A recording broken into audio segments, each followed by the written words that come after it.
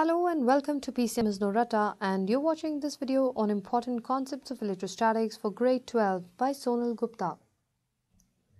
In this video, we have a numerical for you which says that 4-point charges QA, that is 2 microcoulomb, QB, that is minus 5 microcoulomb, QC, which is minus 2 microcoulomb again, and QD, which is minus 5 microcoulomb, are located at the four corners of a square A, B, C and D.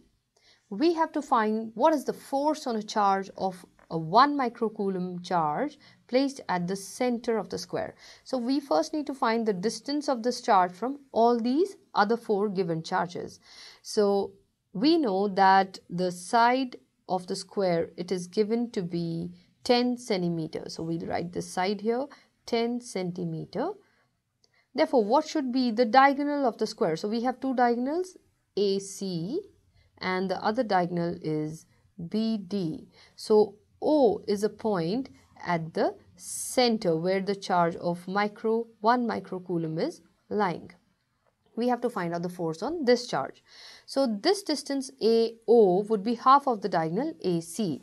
Now, first of all, we write down that AB is equal to BC is equal to CD, and that is equal to DA. That's each side is equal to 10 centimeter. And now, what's the length AC? We know by Pythagoras theorem, this length AC would be square root of 10 square plus 10 square, as it gives the hypotenuse of the right angle triangle. So that's root 2 times 10, or 10 root 2 centimeter. Now that's my diagonal. Therefore, what is the half of the diagonal? That's AO. That would be 5 root 2 centimeter. So first we find out what's the forces. You know, this will be generally kind of a short question where you actually don't need any calculations. See, what is going to be the force on 1 microcoulomb due to the charge QA and QC? Both these charges are plus 2 microcoulomb and plus 2 microcoulomb. And the charge we have at the center is plus 1 microcoulomb. So 1 microcoulomb is going to experience a force of repulsion from the charge at A and the charge at B.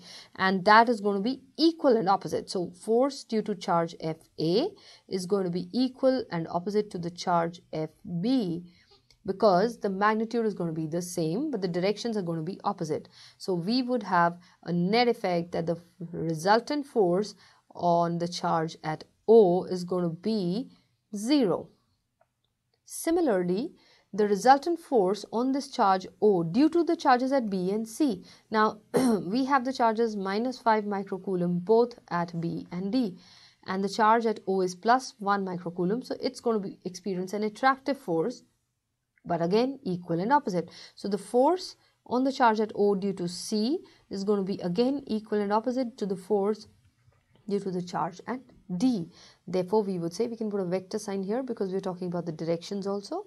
So that means FC plus FD would also add up to give you 0, which means the resultant force on the charge, right? The resultant force on 1 microcoulomb placed at the center O is equal to 0, because the forces due to the charge at A and C cancel out, and the forces on it due to the charge B and D also cancel out. So the resultant force is 0.